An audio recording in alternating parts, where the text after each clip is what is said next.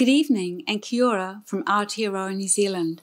I'm Dilys Johns from the University of Auckland, and tonight I'm going to talk to you about wet sites and wet organic conservation, and in particular how wet organic conservation has helped us interpret the past for waka and construction.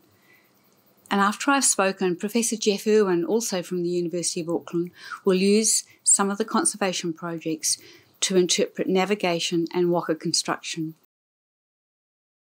We'll focus particularly on 15th to 19th century waka, which I've directed conservation for in satellite facilities around the country. So even though much of the information discussed here is published and in the public domain, providing a context for the last 30 years or so of my work with Māori or iwi to conserve their cultural heritage is important, as the main focus of my career has been to work with them to provide a positive outcome.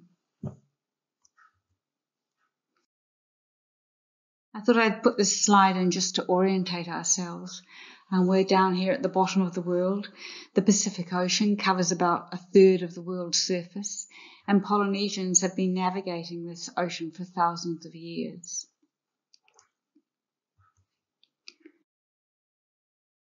So Aotearoa New Zealand, the last significant area on Earth to be settled by humans. Long, slender country, runs from 35.5 south to 47 south latitude, and it's generally accepted that Māori, the indigenous population, arrived here around 700 years ago. So a brief timeline of conservation at the University of Auckland. In 1979, a purpose-built conservation lab was completed in the anthropology department. Really, it was to complement wet site investigations for staff in the department, and one of these investigations was kohika. Kohika was excavated and investigated over a long period of time from 1978 to 2008 by Geoff Irwin. In 1986, I returned from overseas study to the University of Auckland and started to develop conservation facilities there. And we quickly realised that there was a demand for conservation outside of the department, and requests were coming from iwi and archaeologists and museums nationwide.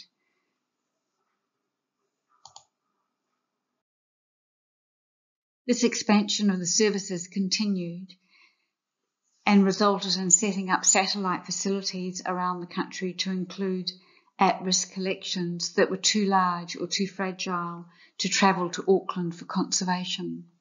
In addition, iwi would prefer that their taonga or their artefacts are kept at home for conservation, and that was the main reason why I set up satellite labs to conserve their canoes or waka, so that they could stay at home and be kept warm by their people.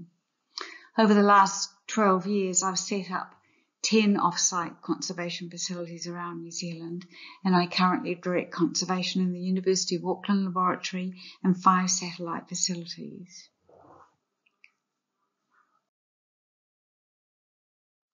Wet sites in New Zealand. So wetlands are found throughout New Zealand in a variety of different places, swamps, lakes, rivers. They can be permanent or temporary, salt or freshwater. Buxton believes that only 10% of the wetlands that existed prior to European arrival still exist, and that there is a marked regional depletion of wetlands. So some areas, such as Taranaki, which is intensively farmed, their wetlands are almost completely gone. Now for New Zealand, organic material was really important pre-European contact. There was, of course, no ceramics and no metal, and so organic material played a really important part in their everyday lives. And wood in particular played a really important role.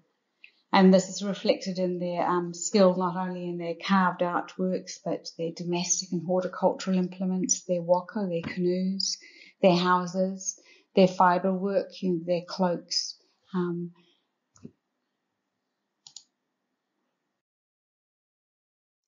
In fact, it's been estimated that about 80% of a pre-European assemblage would have been of organic material and therefore perishable. And so despite the obvious value of fibre and wood and organic materials, these sites are poorly represented in New Zealand and in the archaeological record. And the reason for this is mainly because those wetlands have been drained.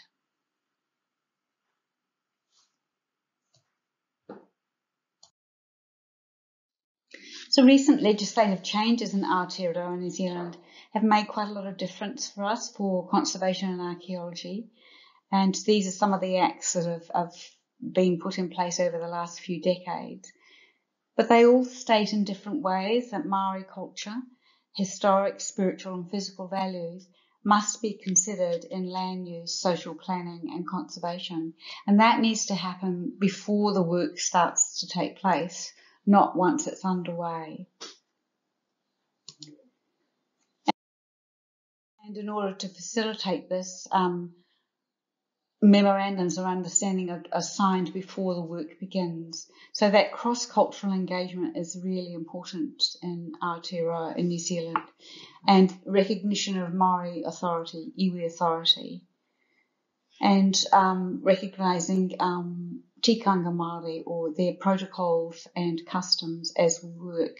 It's really firmly established that iwi must be involved in the interpretation, study and protection of their taonga associated with archaeological investigations and just find spot recoveries.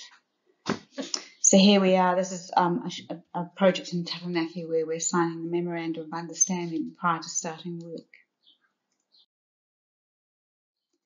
Another important aspect of working with iwi is understanding how they see artefacts or taonga. They're not just things, they're not just objects, although of course they are as well. And a Maori academic, Paul Tapsell, I think explains it really well here, that taonga are time travellers that bridge generations, enabling their descendants to ritually meet their ancestors face to face. So taonga are ancestors, and there's another spiritual aspect to looking after them when they're recovered from sites. So this little boy here is standing by a waka keraru, or a pigeon snare, which is arriving from the South Island in New Zealand for conservation at the University of Auckland.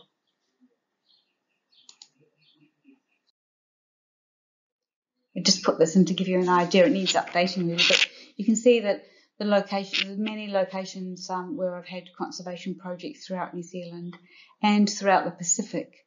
Not so much in the Pacific, but definitely around New Zealand. And we're getting more and more projects in the South Island as time goes on and development goes on. So this is the Conservation Lab currently at the University of Auckland. And as I said before, our clients include iwi, museums and other government heritage agencies.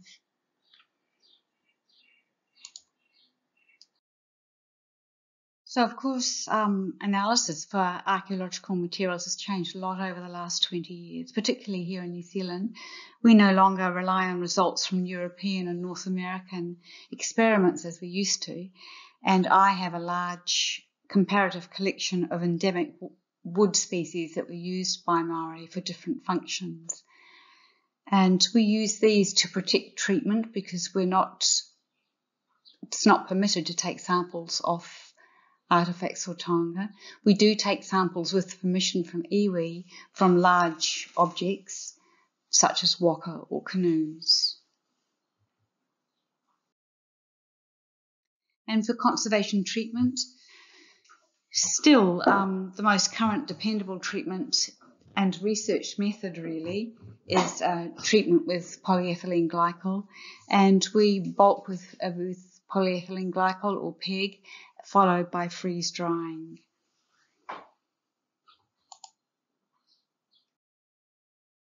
I made up this comparison of different waterlogged wood treatments one time when I was trying to figure out what what if we should be doing something different. And of course, there's always a play-off between rapidity, or how fast the treatment is, and reversibility, expense, or specialised equipment. And so we've stayed with polyethylene glycol or PEG impregnation. Now we'll look at 6 different projects for waka conservation throughout New Zealand that I've directed. We'll start off with the Mukamuka waka, which is at the bottom of the South Island in New Zealand, and then move to the Hutt River waka, which is just outside the capital city of New Zealand, and then to Muriwai, which is a waka or a canoe just outside of Auckland, the largest city in New Zealand. And then we'll look at the Waikato Delta waka and the Anaweka waka and Papanui wakas.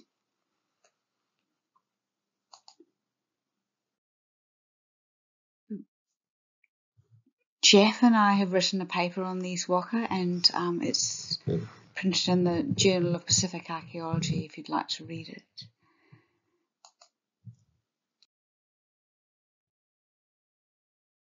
So to begin with, collaboration and diversity. Of course, no 2 projects are the same, and they need constant re-evaluation throughout the process, which is several years.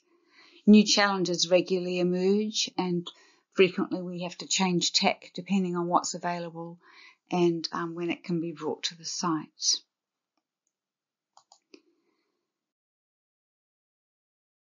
And components of this collaboration, or the success of a collaboration, usually requires many different aspects, including heritage agencies, iwi being on board, volunteers, other heritage professionals, builders, architects, engineers.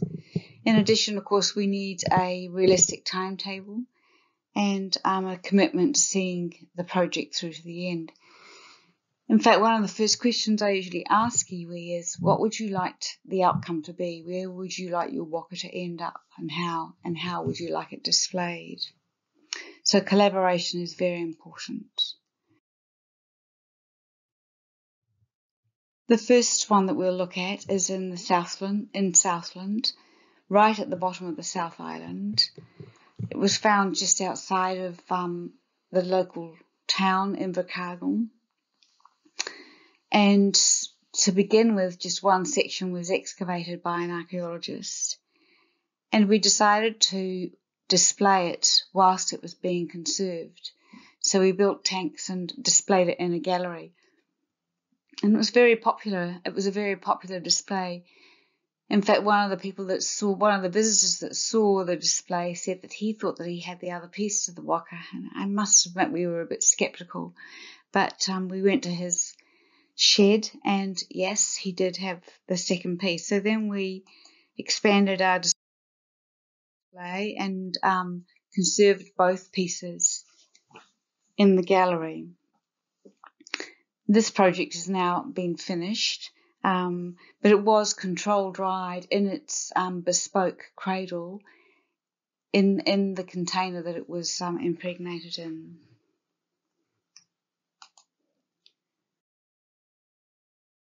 The Hutt River waka. This section of a waka was found 4 metres down in a river just outside of Wellington, where they were digging for a new substation.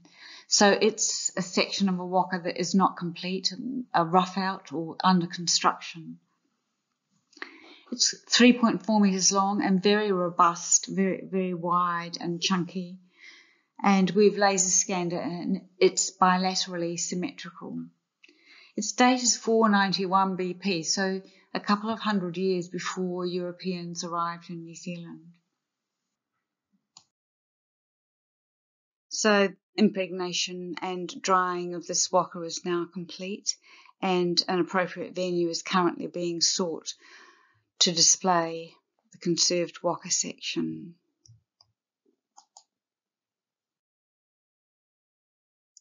The Muriwai waka, which was found about an hour out of Auckland on a hot iron sand beach in the middle of December, is about 7 metres long and 0.65 metres wide. It's made of kauri, one of the very favoured timbers for waka or canoes.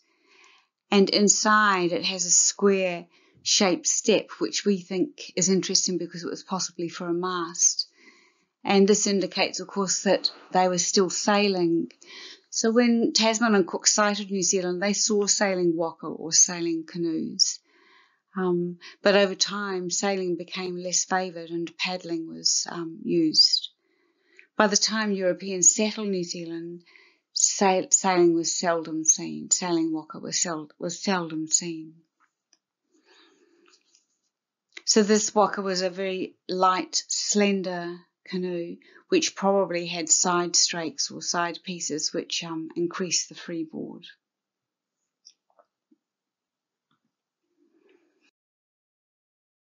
And here we are scanning, 3D scanning the waka outside because we didn't have a venue inside. So hence the spiderweb look to make sure that nothing moved as we were working. So now this waka has been dried and it's been relocated to Ngāti Whātua o Kaipara's offices, where it's currently behind a glass barrier, and they're going to build a special storage and display venue for it. The Waikato River Delta waka was found again in iron sand, which poses problems with peg impregnation. Here you can see the profile of this waka. It has quite a rounded profile, but there is a V-shaped underwater aspect to it. And here, this image here shows us bringing the waka into to the shore using a whale pontoon, which is really helpful because it's soft but very strong. This is a river waka. It has very narrow, finely worked, smooth hull walls to go through the river quickly. And bulking is now complete, and we're getting ready to find a venue for storage and display. So these images shows a section inside the waka and the bath that we made to do the impregnation in, and we erected a fence around it because it was close to a park and we were worried about interference. So moving to Papanui Inlet and on the Otago Peninsula is where the Papanui waka was recovered, along with many associated artefacts or taonga. This area has lots of sites that are eroding from out of the bank and into the sea. And you can see on the map below there's quite a lot of fine spots and sites along the coast here. It's an actively degrading coast. The section itself, the waka section itself, was quite unassuming to begin with. As you can see here, we're looking at it next to that range pole. We could see that there was a little bit of a curve to the piece of wood, and probably there was a canoe section there, but we didn't think it would be much more than 1 metre long. So 2 days later, we were still digging at right angles to the sand dune, and we'd got up to 5-point-something metres after the second day and continued into the bulk, into the sand. So this waka was in an area of the Yellow-Eye Penguin Trust, and we weren't allowed to take a truck into the site as we'd disturb the wildlife. And so it was decided again to use a whale pontoon and wait for the tide. So we blew up the whale pontoon, waited for the tide, and then slowly pushed the waka section into the sea and strapped it onto the waka. And walked it along the inlet to a place where we could easily take it out. We made a temporary tank for the waka to put on the Kaumātua, the chief's farm, and we left it there with fresh water overnight. So here's the completed treatment tank and shelter that I used at Aotearoa Marae. This is where the polyethylene glycol impregnation was completed, and controlled drying of this waka will commence early in 2022, also on the marae. So this waka is 6.33 meters long and 0.65 wide. It's quite unusual in that it had these a ledge down one side. And luckily with 3D scanning, we were able to see that there was a flare on the other side and that it was bilaterally symmetrical.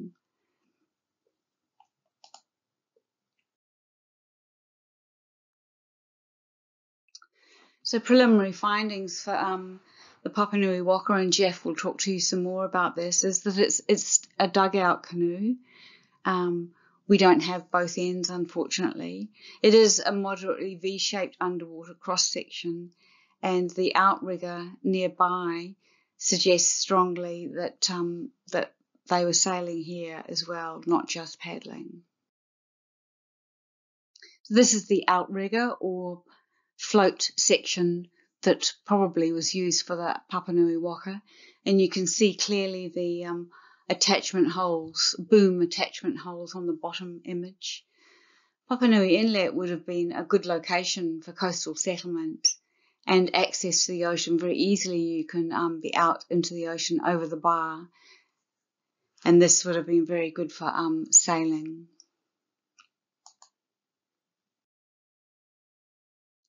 One of the other aspects at the Papanui excavation was fibre work. So fibre work was found both inside the hull and underneath the hull, and of course it's much shorter lived than the trees that you make waka out of, so it's a lovely dating material to be able to use. And the dates ranged at Papanui from 440 BP to 463 BP. So a little bit early. The Anaweka waka. So this waka strake was recovered on the northwest tip of the South Island, just above the Anaweka estuary.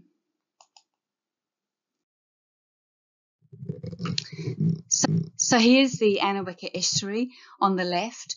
As you can see, it's a wonderful place for resources and shelter, very sheltered for waka.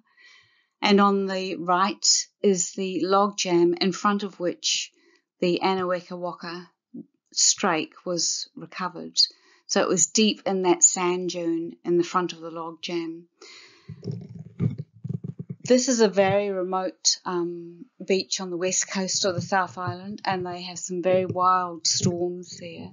And it was after one of these storms that the Anaweka strake was recovered and taken into the local town.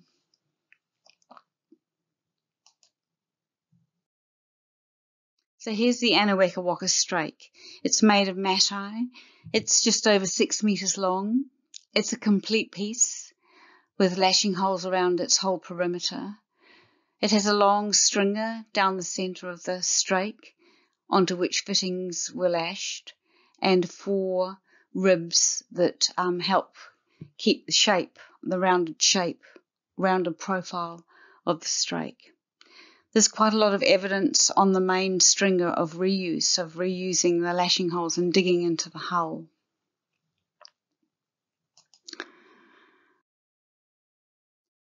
So Geoff and I have written a paper about this waka, and it's published in the PNAS, if you would like to read it.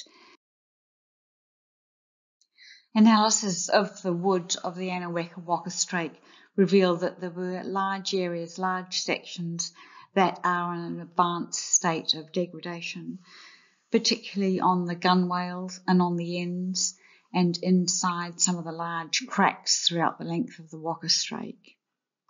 In addition, teredo worm evidence is seen throughout its length, and this indicates, of course, that the wood has been in and out of an anaerobic environment prior to its recovery. In all, this waka strake has probably had quite a hard life on the west coast beach on the South Island.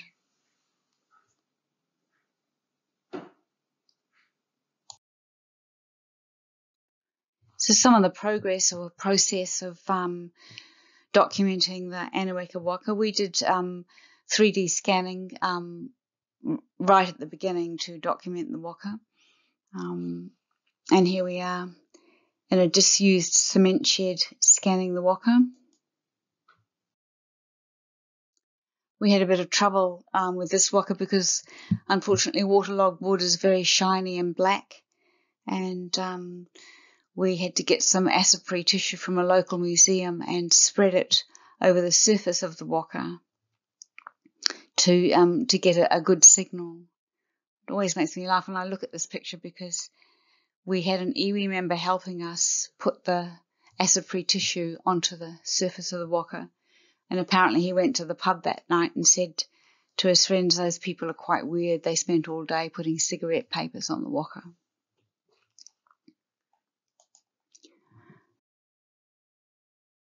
One of the striking features of the Anahuac strake, apart from its construction, is this turtle motif, which is on the side of the waka. Turtle designs are quite rare in Maori material culture. There are only 4 turtle amulets in museums around New Zealand, and we think that this turtle possibly relates to ancestral Pacific connections to the waka and to the age of the canoe.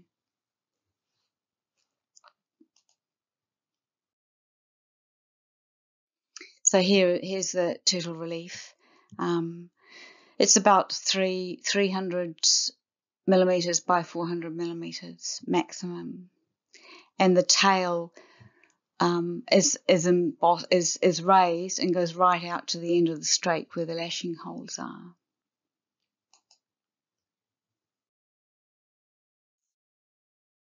So this is a schematic reconstruction of the Anahuac waka, showing where we think the strake would have been lashed into the side of the waka.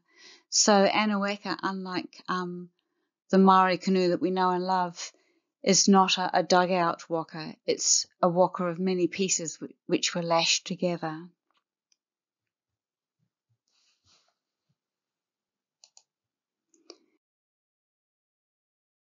And this is an image that you've seen before of the Anahuac waka strake lashed into place on an artist's impression of what the Anahuac waka may have looked like. It's been named by the iwi as Te Whao, which means towards the light or enlightenment.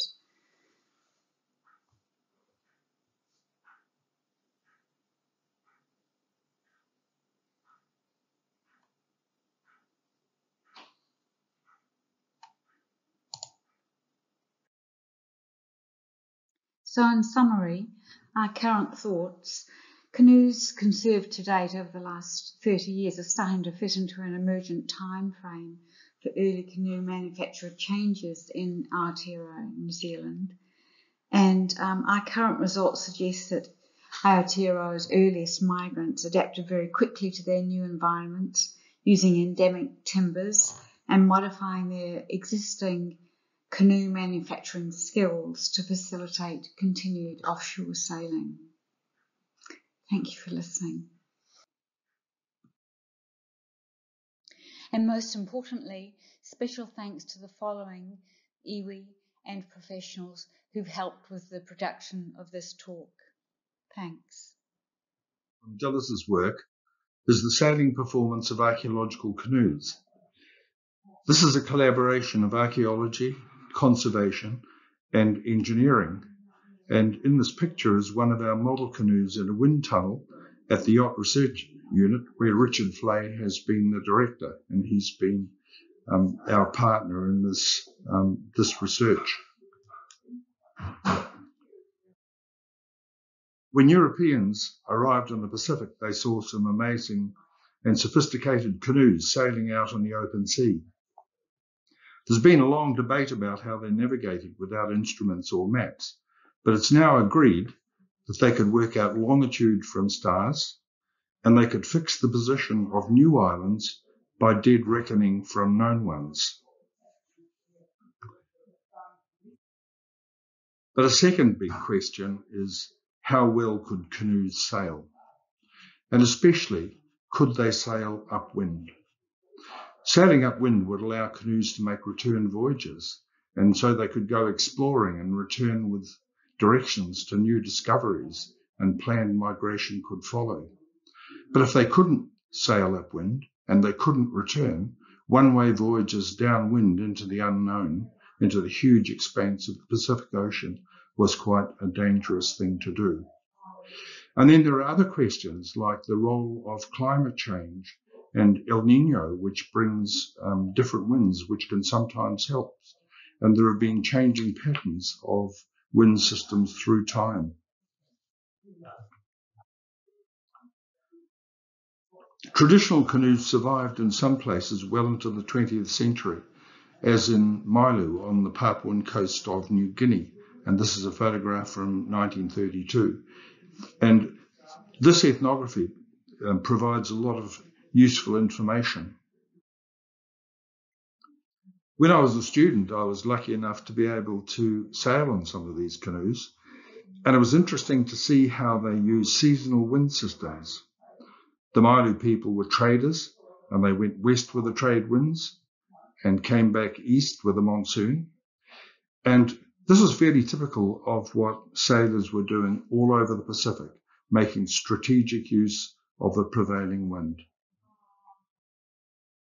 This is a surviving canoe from the Kula Ring that was made famous by Malinowski's book Argonauts of the Pacific. And there are still traditional canoes to be seen in some places.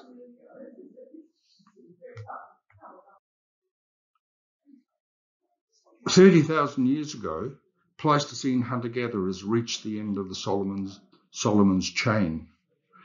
Now, this is no surprise because some routes involved short water gaps, and they were intervisible most of the way back to mainland Asia.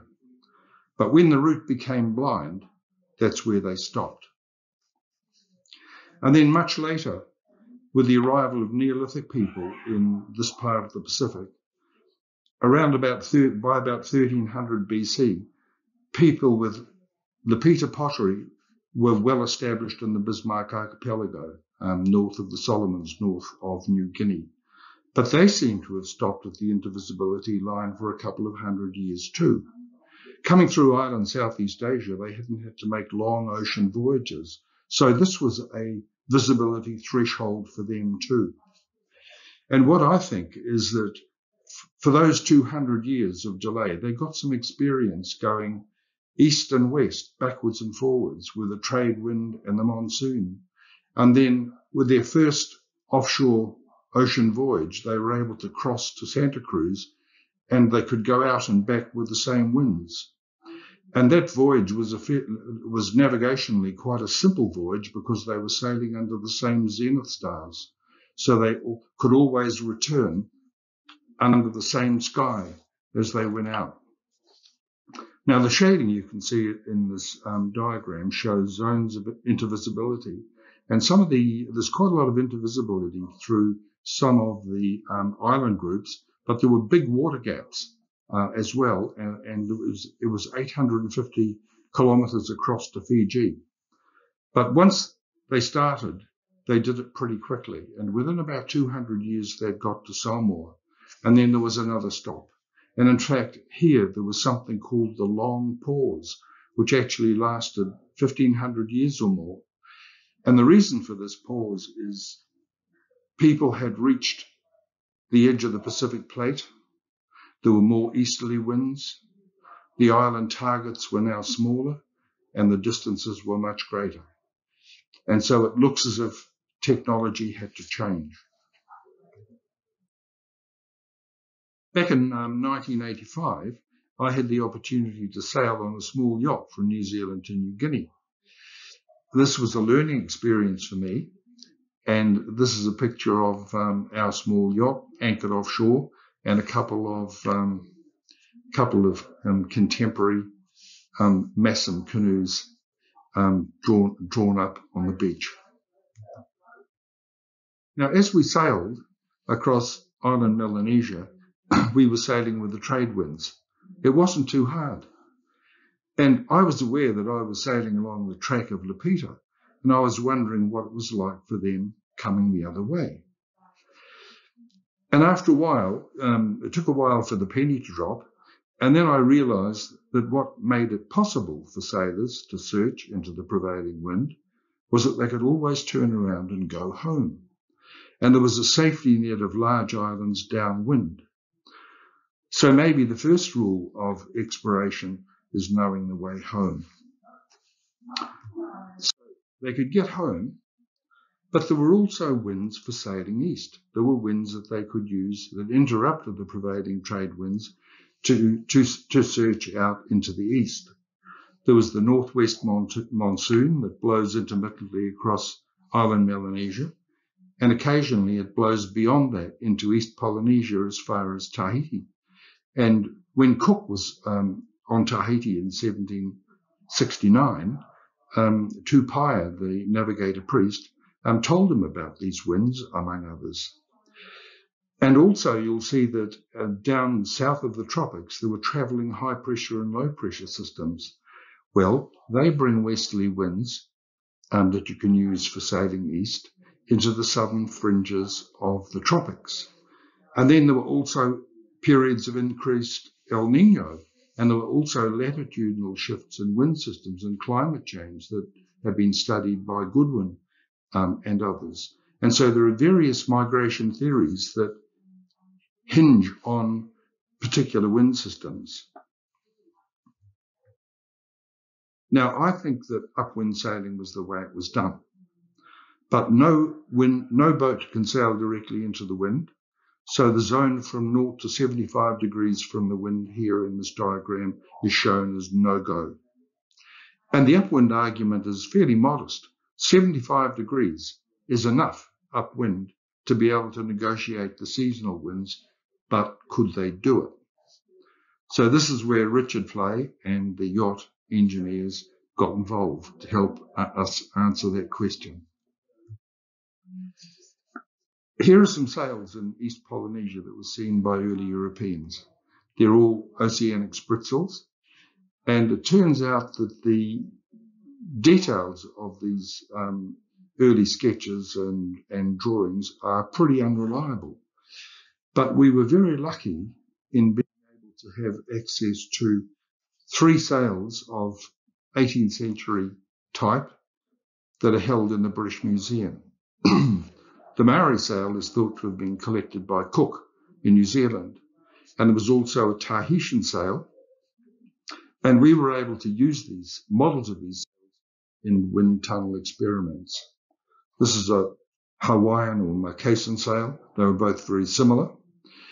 And even though these East Polynesian sails are of different shapes, they're of the same basic type with 2 spars, one with a leading spar and the other with a trailing spar that is used to trim the sail. And this is one of the graduate interns in the Yacht Research Unit, Filippo Monaro, who made a lot of models of different shapes of sails that were known historically, or the ones in the British Museum. And the sails are made of finely woven pandanus, and the spars are flexible bamboo. So here's one of the sails in the twisted flow wind tunnel, which in the past has been used to help design American yacht sails. So this is a 2-meter sail on a 2.8 meter hull. And this is a sail that was designed by Richard Nye, and we think that it's sort of a generic East Polynesian sail, and we call it the ancestral sail. Whether it was or not, we don't know. So here are some of the results. We're looking at the driving force of those 4 different sails, and the one we designed ourselves as an ancestral one is suitably the one that is performing worst. But they're all performing in a fairly similar way, and that's not surprising because they're the same type. Now, to sail upwind, a boat must generate enough driving force in the right direction, but the side force of the sail must be matched by the hydrodynamic lift or side force that's generated by the hull. And so Richard tested these three models, hull models, in the towing tank at Newcastle University when he was in Britain on leave.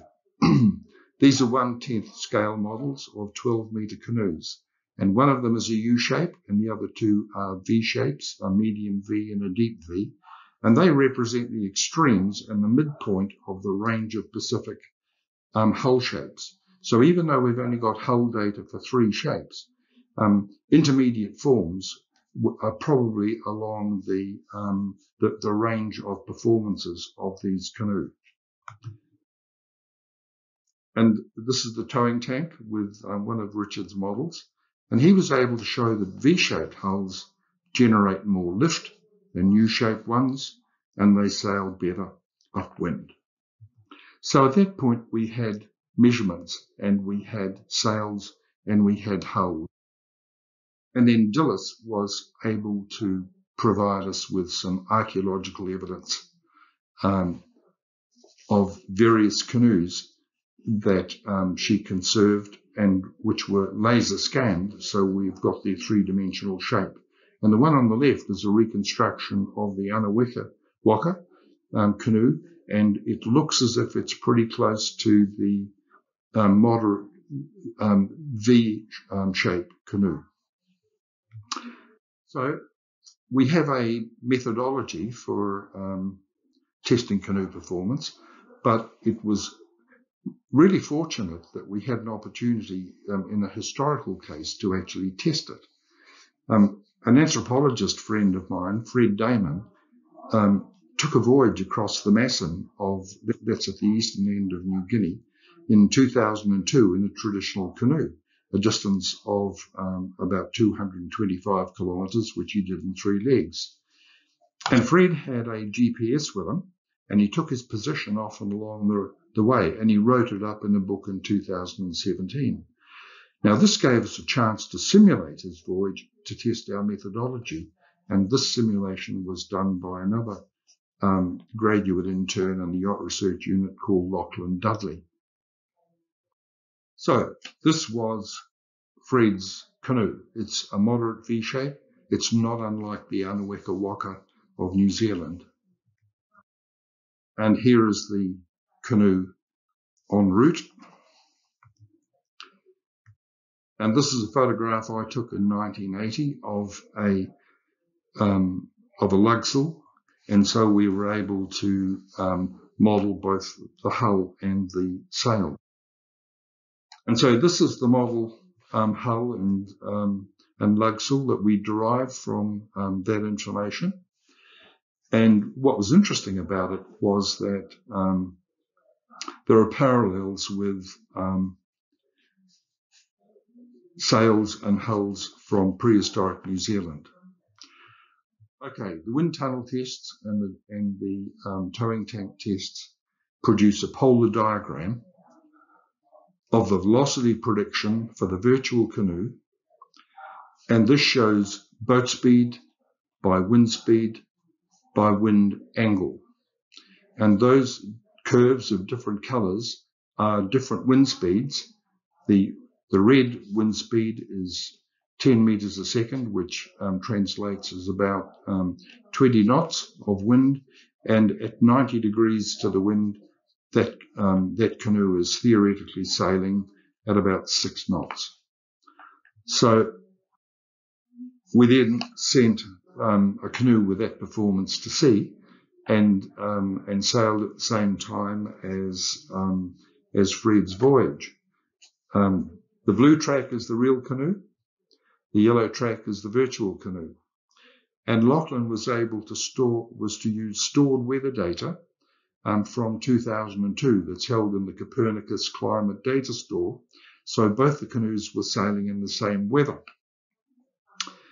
And the VPP performance was loaded into routing software, and this kind of software known as routing software. It's available online, and it's used by sailing boats to find optimal routes to a destination in terms of forecasted weather.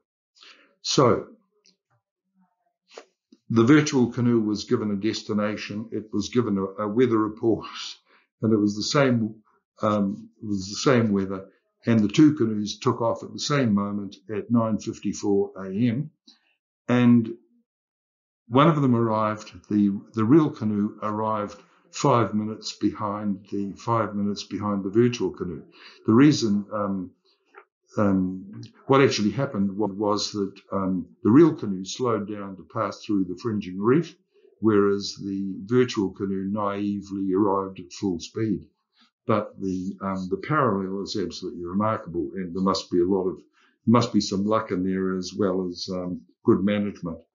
But on other legs of the voyage, both canoes were sailing upwind at 75 degrees, and it seemed to confirm that they could sail up. Okay, having done their test, the next step was to apply the method to prehistory.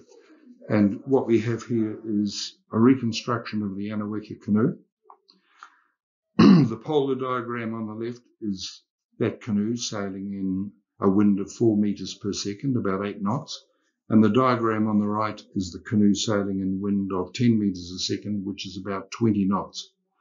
And you can see that both canoes their top speed is when they're beam reaching at about 90 degrees, but they're able to sail upwind at 75 degrees or more. So Lachlan then decided that now that he had the performance of the Anaweka Waka, he simulated the performance of the Anaweka Waka. He duplicated real voyages made by the famous replica canoe Hokulea that was based in the Polynesian Voyaging Society of Hawaii, and it made some famous experimental voyages around East Polynesia, where Lachlan sailed the Anaweka Waka around over the same tracks in the same weather. We were able to simulate a voyage of the Hokulea from Samoa into the Southern Cooks, and that actually crossed over into East Polynesia, where the long pause was. And computer simulations by scholars including Di Piazza and Montenegro, Fitzpatrick and Callaghan have done simulations that show that improvements in technology were needed to make these voyages. Well, one of the improvements was the V-shaped hull that generated enough lift to windward. And we can see that the canoes are following an erratic track, and that's because a trough is passing through, and it brought westerly winds with it that enabled the canoe to sail east. So the voyage began with an easterly wind, and then the wind went into the north, and then into the west, and then round to the south, and then finally it was back in the east. And the tracks respond to that changing direction as they try and climb upwind, but they were able to use that trough to get across the zone of the long pause. Okay, that was an East Polynesian canoe that dates back, say, 1,000 years. We're now looking at a hypothetical Lapita canoe of 3,000 years ago, and we're doing some experiments that are using the same sails. We used an ancestral sail, which we thought was effective, but perhaps not the best one going. But the canoe hull now has a round bottom, and our assumption is that early canoes were probably simpler, and dugout canoes were more like the round shape of the trees from which they were made. So if we look here, we see something rather different from in the Polynesian canoe. On the left, at 4 meters a second, 8 knots of wind, the canoe can go upwind, but it's marginal. On the right, in 20 knots, it can't sail above 90 degrees with some sails. So what's happening is that with more wind, the hydrodynamic lift of the hull can't compensate for the increasing side force of the sail. And that might be one of the factors involved in the technology that made a contribution to the length of the long pause. There must have been other factors as well. So our experiments lead us to two conclusions. The Peter was constrained to a narrow latitudinal range by its technology. But then, somewhere more than 1,000 years ago, settlement just exploded from West Polynesia into East Polynesia. And we think that involved the technological package of the oceanic spritzel, which was found everywhere at European contact, and linguistic reconstruction suggests it was the sail which came into East Polynesia at the beginning, but more particularly, there are moderate V-shaped hulls, which are probably made by planking as well as being dugouts. And the third element, the technological element, was that there was the people were now using double canoes, and two hulls in a double canoe generate more hydrodynamic lift than a single hull with an outrigger. So this is where we are at the moment. We think that Lepida canoes had marginal upwind performance, and that contributed to the long pause, whereas East Polynesian canoes could sail upwind and return, and migrations could have been planned. In the case of New Zealand, the archaeological and genomic evidence is that there was a very substantial migration which occurred in a short period of time, and it would seem that those people were sailing to a known destination. So this work has come out of the conservation of archaeological canoes that Dilys has been doing, and it's all very interesting.